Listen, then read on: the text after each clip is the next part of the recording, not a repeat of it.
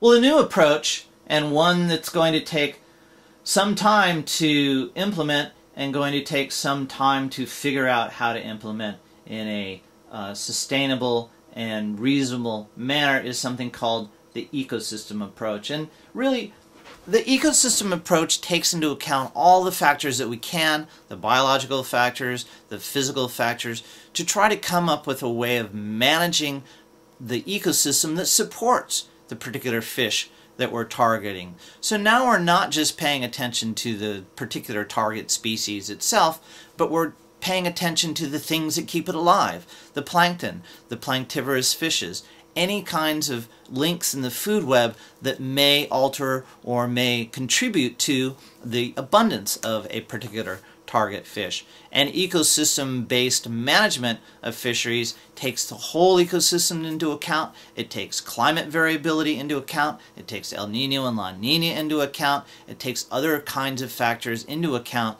so that we can fish at a reasonable level that's going to be sustained through the years. Because of course fishermen want to stay in business for decades. They don't want to just have a few short years of fishing and then out. So ecosystem-based management looks to be a larger picture, of course more complicated, but hopefully a better way of managing fish species than this sort of single species maximum sustainable yield approach. Here's an example of the kinds of things that an ecosystem-based approach would pay attention to. This is a benthic habitat with many rockfish. This is what this habitat looked like prior to fishing. You see some deep sea corals growing here, and after a trawl comes through, the habitat is completely destroyed. So whereas a maximum sustainable yield approach would pay little attention to the fact that the ecosystem's been completely destroyed now, an ecosystem approach says, look, these corals, this habitat was extremely important, provided shelter and food for young fishes, and we need to sustain it if we're going to sustain the fisheries that we're targeting. So this is one example of a way in which ecosystems-based fisheries management pays attention to the larger picture, the big picture, and the ecosystem that supports the fishes that we're interested in. Another aspect of ecosystems-based fisheries management has to do with recognition of wholesale changes in ocean conditions over decadal scales. We talked about El Nino and La Nina previously, and we may have even mentioned at that time something called the Pacific decadal oscillation. But we now have to recognize that every 20 to 30 years there is a possible shift from cool ocean temperatures in the eastern Pacific to warm ocean temperatures in the eastern Pacific. So a shift in the pools of cold water and warm water. We're currently in a cool regime, and we have to recognize that this cool regime actually favors a different species. In this case it favors anchovies. Warmer water favors sardines. And it's been suggested that the crash of the Monterey sardines fisheries in the 1940s, this sort of folklore of or lore of Cannery Row and John Steinbeck novels, when that fisheries crashed in the 1940s, or let's say when the fisheries crashed, it had not only to do with the fact that sardines were being severely overfished, but when we had a regime shift in the ocean, when the Pacific decadal oscillation moved warmer water to the eastern Pacific, moved cooler water to the eastern Pacific, a condition that didn't favor the sardines, they couldn't handle it, and their populations plummeted.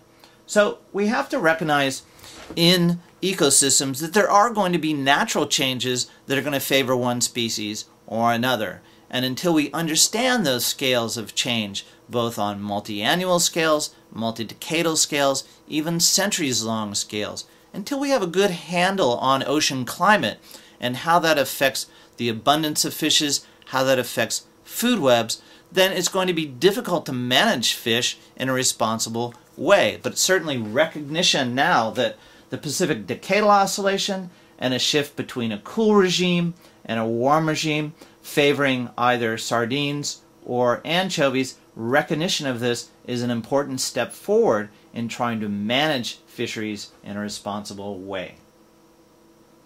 Of course, aquaculture is another hot item right now. In fact, with the demand for fisheries accelerating rapidly, many oceanographers, many fisheries managers, even governments are now putting a lot of stock and money into aquaculture. Of course, aquaculture has its own attendant problems with fish waste, with habitat destruction, and those kinds of things. As one person says, we're trying to do in a decade what agriculture did in 100 or 1,000 years, trying to learn how to farm the oceans. But there certainly is great promise in aquaculture, and it's certainly something that we need to continue to look at and continue to think about and continue to manage in a responsible way if we hope to keep people from starving to death, by the increasing human population, by keeping fish stocks abundant for people to feed upon. And a very great movie to go see in this is a movie called Empty Oceans, Empty Nets. And they have a follow-up one about aquaculture. So I suggest if you're interested in these fisheries issues, and we'll watch this video in our classes, take a look at these excellent videos. Search on the Seafood Watch, Monterey Bay Aquarium Seafood Watch website. Check out some of the other websites devoted to overfishing as a topic, because the choices we make as consumers when we go and eat a can of tuna fish versus something like bonita or something like the other kind of tuna, the tuna that's better that I can't think of right now at the moment. When we make those seafood choices, when we sit down and eat sushi, when we take salmon out of the supermarkets and put it on our grill, those are choices that affect the ocean. And those are ways, if we're responsible about the fish that we eat, and if we pay attention to the kinds of fishes that are produced in sustainable fisheries, then we're making a positive contribution to the world, and we're making a positive contribution to fisheries people who are trying to fish in a responsible way. Of course, there's also some great tools on the websites as well, and I urge you to check all of these things out. And I hope you've enjoyed this lecture. And of course, there's a lot more about fisheries and a lot more about this issue that we could go into, but we don't have time for that. But if you have any questions about it or concerns, or want to share some information you found out about fisheries or overfishing or even food webs, feel free to email me. Have a great day.